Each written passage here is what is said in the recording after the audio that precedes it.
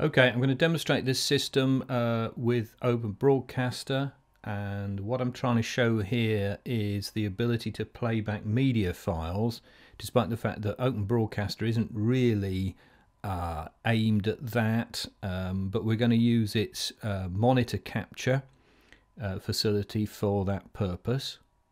Now, the setup I've got here is kind of an example, but it's not the final setup. The final setup will be taking video through an Intensity Pro card into a full-size tower, because the card's a PCI card, and then we'll be doing all the work from there. But this demo just uses this notebook PC. It's quite a fast one. It's an i7, and it is also set to run flat out.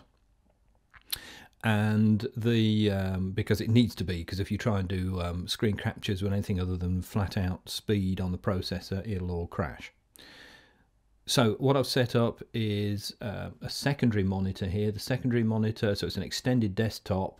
The nice thing about secondary monitor is that if you run a program in that and run it full screen, it goes full screen within the secondary monitor, but doesn't bleed into the main monitor. And this means that we can use the screen capture of Open Broadcaster to capture the complete secondary monitor, which is a lot better than trying to run the media player in the corner of the main admin screen, and then trying to use the monitor capture with some kind of crop, because you're never going to get that right. From time to time things are going to move, it's going to go wrong. So the secondary monitor is fine. Now I've just you won't be able to see this here because it's too small, but basically I've set the options in the media player home cinema, which I'm using, which is quite a good player because it deals with all sorts of different formats. Now I've set the playback to play once and not to rewind, so that should, I'll apply that and do OK. Now I've got that set flat out, and I'm going to do stop, and I'm going to do a quick play and then a pause. So now I've got the format of the headers on these video clips, or this particular one clip, so that the first second I've got a very large description of what the thing is and how long it is, just to make sure I've got the right thing queued up. Then I've got 1 second counts going 3, 2, then blank for 1 second, and then straight into the material. I'm also using this external sound box here, which allows me to take the sound from the computer, which is effectively the soundtrack of the video clip, bring it out to the audio mixer, and have complete control over it on its own fader, as I've got complete control over this microphone, which you can hear going up and down, which I'll take out when the media is playing, and then inject it back into the system. That then appears in the Open Broadcaster as the kind of microphone input, although it's actually a line input. And I don't use this this facility to capture the sound out from the computer, because I don't find that is going to be very controllable. That you switch it on and off, but you can't get a nice fade on it or anything like that. And yeah, I've decided to use this thing instead. The other thing is that the computer's obviously running with all its standard system sound switched off, so you don't get any beeps and boops as you're trying to click the mouse or whatever. So that should be quite clean. So let's try a bit here now. I'm going to start recording because I've got the Open Broadcaster set up for record only. And so I'm going to start it recording. Now I've got a setup layered here on this demo scene. I've got right at the top the sponsor's logo, which we can always cut to as a desperation if anything goes wrong with the video feeds or the media playing, the monitor grab. Then I've got this. Well, I'm using an external webcam here just to show you some moving live video, but in fact this will be coming into the intensity card from the field cameras or the interview camera, and then underneath that I've got the secondary monitor grab.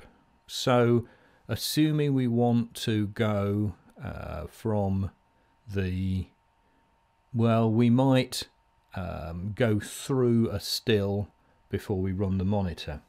So I've got my hands on the faders ready to go, and I would assume a sound person will be running this, the sound only, and that the webmaster will be running the software.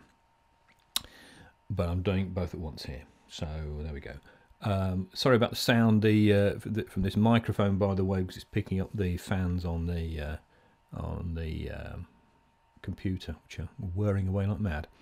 So we'd probably say cut to the sponsor's logo, take out the external webcam that we don't want to see, and then what we're going to do is to run the external clip on the monitor. I'm ready to turn the sound up, so let's run that. 3, 2, 1.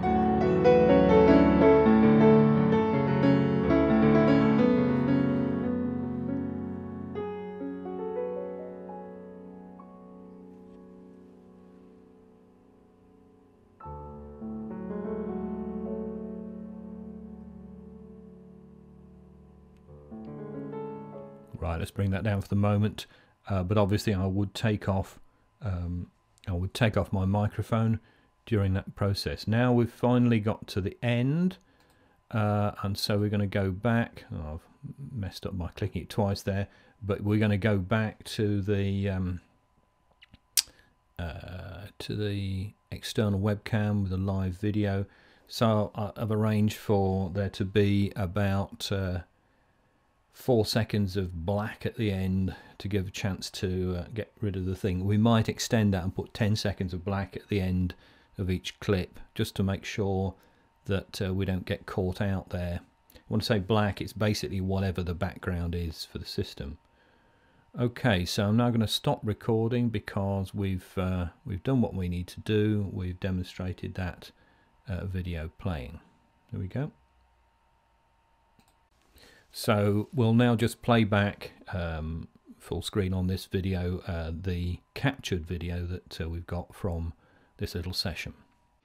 So we'd probably say cut to the sponsor's logo, take out the external webcam that we don't want to see, and then what we're going to do is to run the external clip on the monitor. I'm ready to turn the sound up. So let's run that. 3, 2, 1.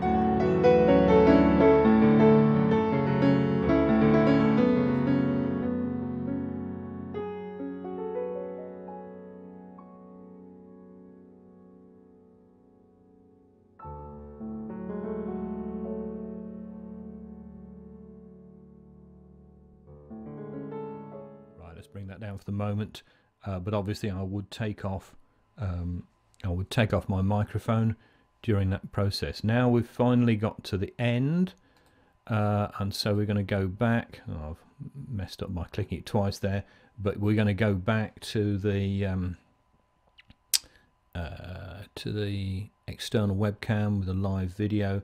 So I've arranged for there to be about 4 seconds of black at the end to give a chance to get rid of the thing. We might extend that and put 10 seconds of black at the end of each clip, just to make sure that we don't get caught out there. When I say black, it's basically whatever the background is for the system. Okay, so I'm now going to stop recording because we've done what we need to do. We've demonstrated that video playing. There we go.